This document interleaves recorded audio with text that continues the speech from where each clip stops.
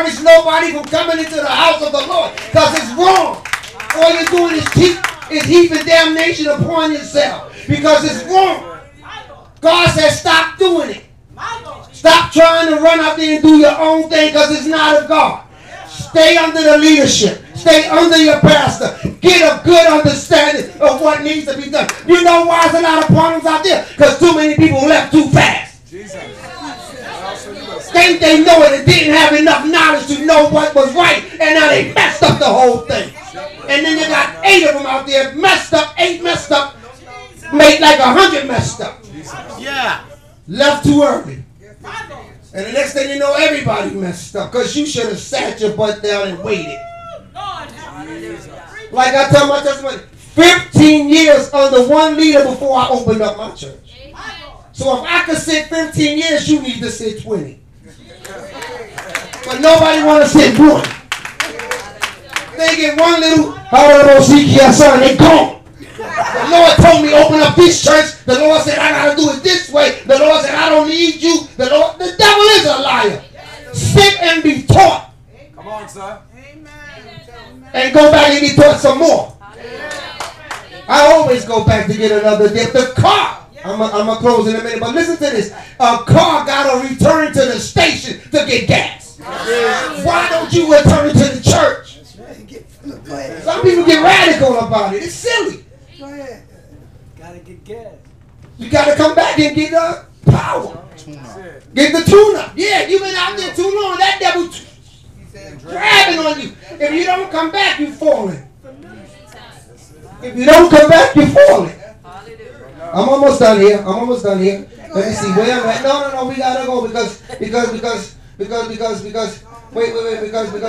amen, hallelujah. So that's what I said. So those people want to do their own thing, so they use the street as an excuse not to attend church, not to be committed under no one. See, Jesus said, my house shall be called the house of prayer. The reason, and this is something I'm going to say, somebody might not agree, but it's God. The reason why he had to tell them that, because the street was in the house. And the church was outside. So he went in there and he said, wait a minute, you don't do this in my house. This is the house of prayer. Get out of here. You Christians, get in there. Y'all belong in there. You don't belong in here.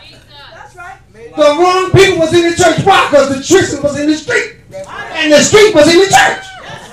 Backwards. He told them, y'all all backwards. This is a house of prayer, not a house of selling stuff. Misconception. They had a misconception then. They got a misconception now. Messed up. And people are afraid to tell them the devil is a liar. Tell them all. Tell them all. I ain't ashamed of no church. I love church. Church is church. That's what it's built on. Built on the chief cornerstone. He said, except the Lord build the house, they that labor in vain. He builds the house. Church was a house always. In the beginning to now it was the house. We used to have church in our house back in the days. Back in the days, right there on Saratoga. We had a church in our building. Right in our house. They still got church in their house. That's where it started from. They ain't started in no street. Camp meeting was in the church. It was. So why are we out here telling people they don't need the church? That's a misconception. Please go and teach people not to say that no more. He said his spirit dwells in the house, not in the street. That's all I want you to understand. And I'm about to close here. Wait. I know it is not the norm because some stuff here is a little above my head, but it's okay because he could be in deep water. Amen. All right. And to God be the glory. See, the Bible says, except the Lord builds a house, they that labors in vain. But the house is the church. The church started in the house, and the Lord said, get your house in order. Amen. So we can say the church is the house that needs to get in order. Amen. So why you do not want to be in the building? In the church building. Like I said earlier, the glory of God is in the building. Hallelujah. I see the glory of God here now. Hallelujah. You can't shout in the street like you want to. Try to praise in the street and see if somebody don't lock you up. Go ahead, go pump up there, and see if they don't put you in the Jeep building. Noise control. Many of them in the Jeep building for misconception. Noise control. Trying to do what they should do indoors, outdoors. It's not going to work. God has not called you out there for that. He said go out there and compel them to come in, not stay out. That's right. And too many people go out there and stay out there. That's right. And get lost in the wilderness. And that's a shame. It don't need to be that way. It don't need to be that way. And this is sound doctrine. I don't care who don't like it. This is the real deal. Because it's scriptural. God rests in the place. See, the Bible says they went to the temple daily, so we need to go to the temple daily. There is safety in the temple, away from the demons of the street. Temple is another name for church. So in the house of the Lord, there is power, deliverance. Yes. We bring the sick into the house of the Lord so they may be healed and delivered. They cannot get healed and delivered in the street that is owned by Satan and his demons. We are in the world, but not of the world. Our safety is in the church, not in the street. Nevertheless, if you want to have outside ministry, that's fine. But do not never forget the church. You can have outside ministry, but do not despise the church and the men and women of God that have indoor ministry. Because it's being done. I'm about to close, but this is being done. It really is. You hearing people saying they think they all lack in that church, so don't go there.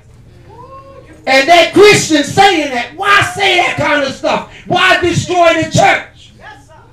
Because what you do to one, you're doing to all. You're touching God. Don't you know you're heaping damnation against yourself because you're talking about somebody else in ministry? Lord have mercy. You got to be careful what you say. I don't care how mad you get. Let your words be free. That's what the Bible says. Let your words be filled. Because you're hurting yourself and your so-called ministry. You're doing it wrong. And he said you got people that's in that pernicious way trying to stop people from doing what God say do. That's right. Trying to hinder them. Trying to muffle them. Trying to... Don't do it. Don't do it. 2 people building a church. Somebody follow me. You got to be out. There's safety where you at. Why run somewhere else? Amen. Come on. Just respect leadership, and it'll be fine. You're teaching, man. It will be fine. Just respect leadership. I'm closing. This is about it. I think this is the last one. I think God is finished. Amen. You need to bring the sick so they can have rest. Oh my God. See, many doctors around them, they cannot go wrong. So this is important. You cannot take the street out of a person if they are still in the street. You must bring them out of the street so they can see something better. The change begins in the temple. There's no place like the house of the Lord where God dwells at. We must meet him at the temple. It's going down. It's going down. We have too many people saying things that are contrary to the word of God, and it's time to set the record straight. Jesus is coming for a church without spot or wrinkle, and the church you dwell in must be holy. So yes, the temple is for God. What was relevant in the Old Testament is relevant in the New Testament. So let's come together and teach right. Let's teach right. One thing I'm going to leave with you. I was on the train and I had to go to work 5 in the morning. And I hear this person on the train just yelling about the Bible. That really irked me. Yeah. I mean, come on now. I'm just going to work and you just yelling all in my ear. And then after he finished, he got a can talking about. Yeah. Annoying. That's annoying. I mean, come on. Don't be that foolish. Don't be that foolish. It don't take all that. And I mean, come on. Ain't nobody on the train but 2 people. So who you yelling at? I mean, really. You just making a mockery. Because you ran too fast. Wanted to tell him, go sit yourself down somewhere. But I just said, let me move to another car. I wish you did. Because they do that. They be yelling and spewing. Like, come on, man. I ain't even have my coffee yet. I don't want to be on this train. And here you is trying to beat me with the Bible. Misconception. It's not necessary like that. You want to win somebody, win them with kindness. Sit down next to the person. Talk to them nice. You don't have to beat them up. That's another misconception. Well, I'm out here doing God's work. Not like that, you ain't. No, Jesus had order in his steps. He had order. That's why he was invited to many places. Because he had order. He had respect. He knew how to deliver stuff. He didn't just bring anything. He said, my father told me this. My father said this. He proved it with scripture. I proves it with scripture. Hallelujah. Always remember, my house shall be called the house of prayer. That's where he dwells, in the temple. Don't run out the temple because he dwells in the temple. That's right. Amen. Hallelujah.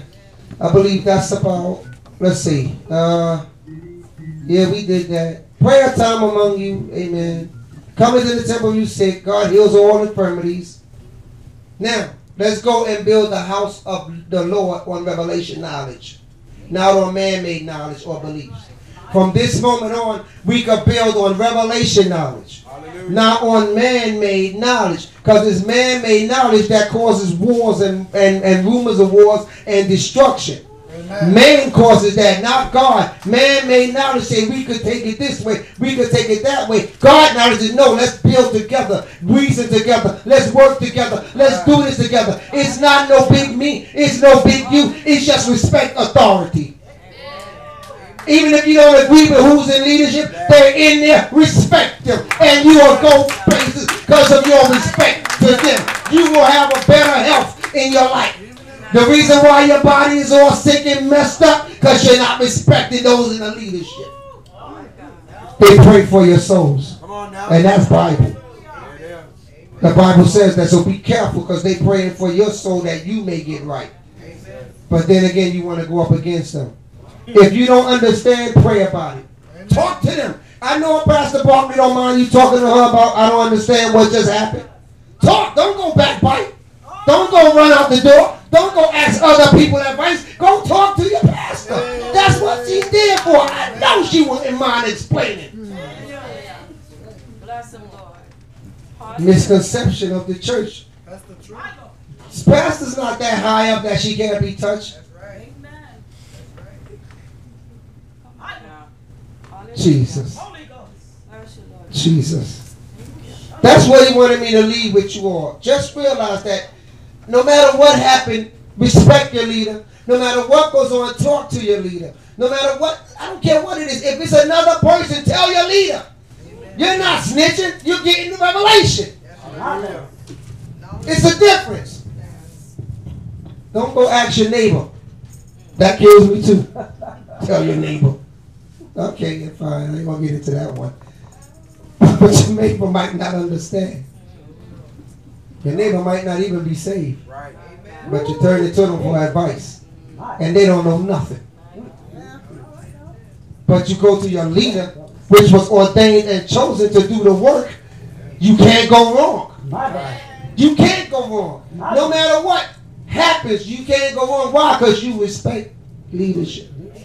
I'm going to leave you with this. David. The reason why David was so successful, he respects Saul. I don't care how angry he was with them, he still respect, even though he knew he had the throne. He still respected him. And after he died, he still said, I'm not worthy to take these people on. Here we is. Leave that alone. Respect your leaders, amen. Don't have no more misconceptions of the church. If you don't understand something, ask your pastor. She will explain it diligently. Don't just run on your own thinking it's right. If somebody tell you you're ready for ministry, ask your leader. Don't take other people's word for it. It's not going to work. Believe me, your pastor has more for you than anybody else could. They have your best interests at heart. So believe. Trust and believe. I'm telling you this because I know this. I've been in ministry 15 years with my apostle, and I didn't understand everything, but I stayed put. Amen. Because I seen something she had that I needed. Amen. And that's something I learned in school from a sinner. My teacher told me, you might be upset at how they teaching you, but they got what you need. Amen. My dean I needed what the dean had. I needed what my teacher had. I didn't like what the teacher was saying, but I needed what they had. So I had to learn to work it out. Because I need what you got for ministry. And I know Pastor Barkley don't mind sharing. Amen. Freely she received, freely she will give. All you have to do is ask humbly and mean it. Don't play games no more.